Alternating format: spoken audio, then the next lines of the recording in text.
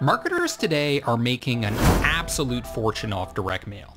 Despite all the hype around AI, TikTok, and other flashy technologies, good old-fashioned snail mail is raking in millions of dollars almost overnight. There's this company called Insights. They generated $1.2 million in sales pipeline in just 9 months with a 1,900% return on investment.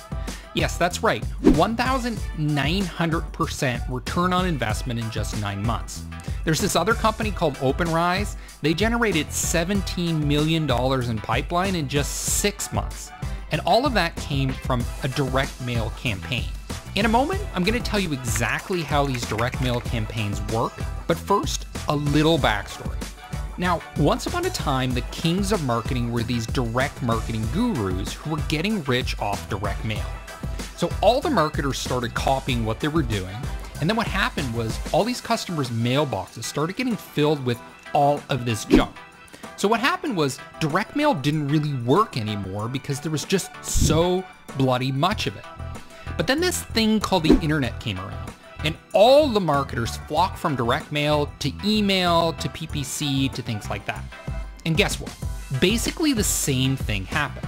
Only this time, it was people's digital mailboxes that were getting flooded and not their physical mailboxes.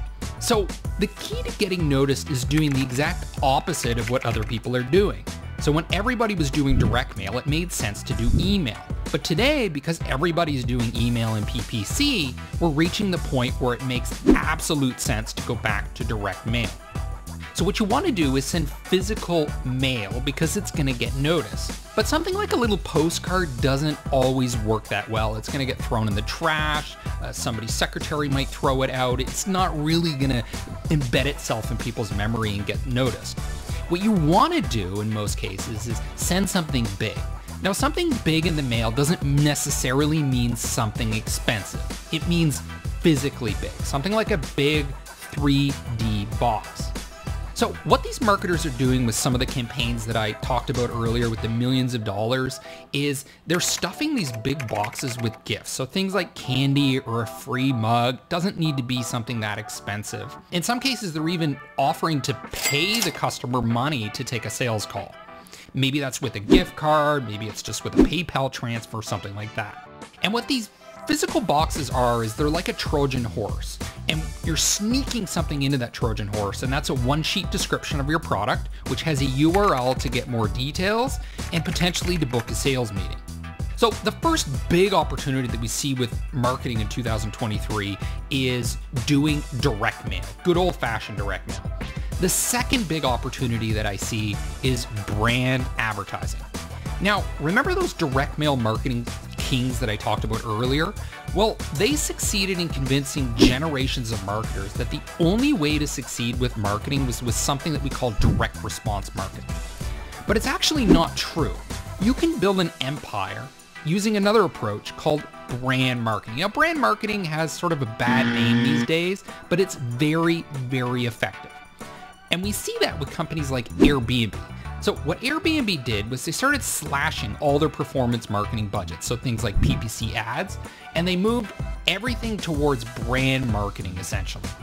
So by dropping those PPC types of ads, they're able to put more money into things like TV promotions for things like the Olympics, things that get broadcasted to a lot of people.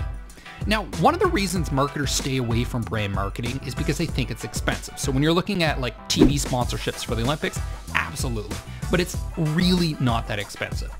I alone run ads that reach millions of people on Facebook, these awareness ads, and I'm doing them with budgets of $5, $3 per day. It's really pathetic, but has huge impact. Now, with some platforms like LinkedIn, you may be required to spend at least $10 per day, but still, that's not a lot when you think about it. It's incredibly easy to execute these campaigns today because you don't need to do things like TV advertising. You don't need $1 million budget. You just type in who your target audience is and tell the advertising platform, whether it's Facebook, YouTube, LinkedIn, whatever, to optimize for reach, to reach as many people as possible. Now, the second reason people don't really spend much time on brand marketing is because they think all advertising needs to be measured in terms of immediate return on investment. I've never really understood this because Marketers will spend thousands of dollars on blog posts without measuring the return on investment of those blog posts or videos or whatever. But for some reason, when they start spending money on advertising, they're obsessed with getting an immediate return on investment.